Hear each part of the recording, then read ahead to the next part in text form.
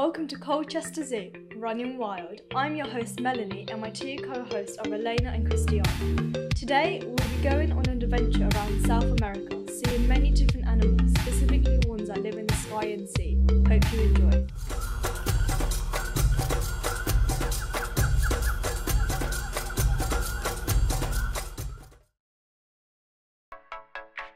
These are Patagonian sea lions. Typical males are approximately 9 feet long and weigh close to 800 pounds. They live in South America and are approximately 7,000 miles away from their home. These sea lions are living in this massive 500,000 gallon enclosure. However, this is still significantly smaller than their home. These very sea lions are a descendant of a land-based carnivore that lived 27 to 25 million years ago, which shows how they've evolved to suit their needs. Sea lions typically live in groups. When the sea lions are on land, they're called a colony. When they're in the water, they're called a raft. However, during the mating season, they're called a rookery. Sea lions cannot actually smell underwater. However, they have whiskers. These whiskers are super sensitive and allow them to detect fish, even in the worst of waters.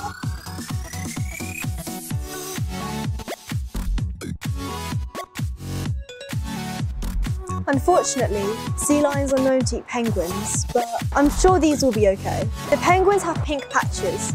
These pink patches aren't from the feathers, but are from bold patches that can be found around their eyes and under their wings. These pink patches help them to survive in warm climates by regulating their body temperature and let the excess heat escape.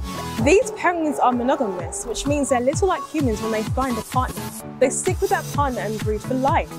Unless you're King Henry VIII, since he had many wives. When there's a scarcity of food, the parents save and feed the only energetic chick. The penguins are capable of living for 15 years in the wild. However, it's double in captivity. When penguins hunt, they can stay underwater for 60 to 150 seconds and hardly go deeper than 88 feet. Even though penguins are in the bird family, considering they have feathers and wings, they unfortunately cannot fly.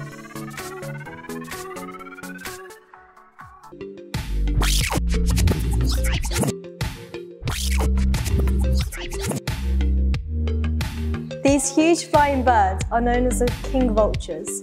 They are the same group as the condors. They can be found in both Central and South America, but the highest population can be found in Argentina.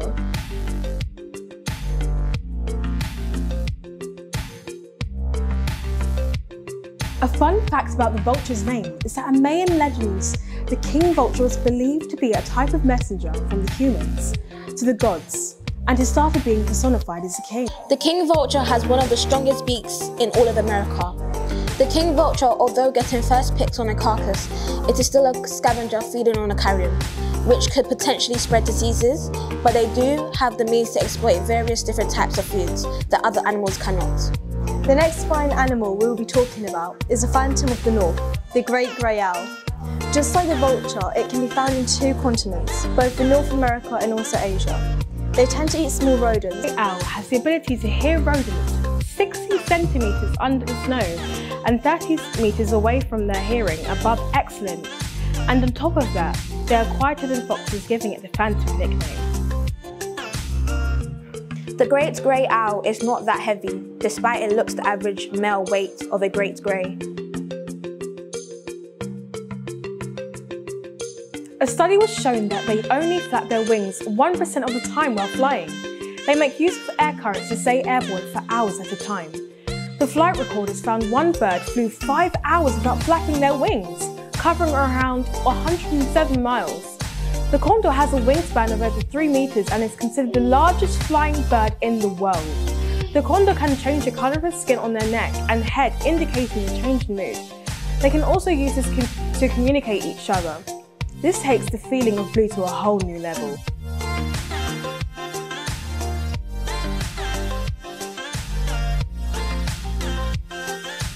The Andean condor lives in the same area as the Humboldt penguin and the Patagonian sea lion. They live on the west coast of South America, with one of those countries being Chile. Chile adore this bird so much that they've made it their national bird. The condor lives mainly in open grasslands and in alpine areas.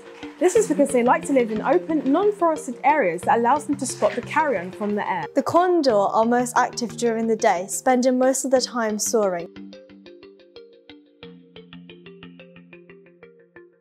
Condors can live a very long life, around 50 years in the wild, and even longer in captivity. The longest one to live is 80 years. The condor feed on the largest carcasses and are very good at cleaning up carcasses. Unfortunately, the condors are listed as near threatened. This can be because of the habitat loss. The next water animal that we will be talking about is the mischievous smooth-coated otter. The smooth-coated otter can be found primarily in the southeast of Asia, being primarily found in Singapore, India and China.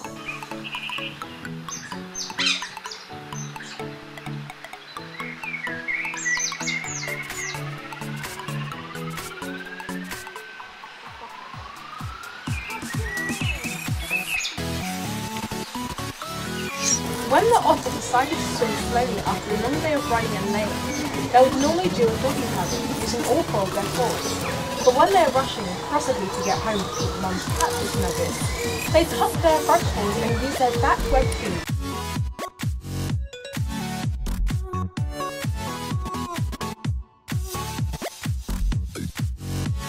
The smooth-coated otter are closely related to ferrets, badgers and minks, but unlike misconceptions, they are not related to beavers.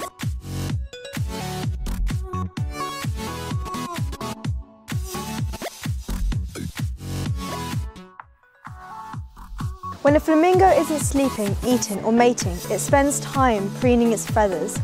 This is essential to keep their feathers clean and waterproof. Interestingly, when they sleep, they face the wind to keep the rain and moisture from getting into their coat. Flamingos' beaks are designed in a specific way so that they can filter food in the water. They do this by holding it upside down and filtering it. Flamingos eat algae and aquatic invertebrates, and because of what they eat, this is actually the reason on why they are pink. Breeding flamingos is a very complicated process because they breed in big groups. However, Colchester Zoo came up with a very smart idea. They strategically place mirrors to trick the flamingos into the impression that they are in a bigger group than they actually are.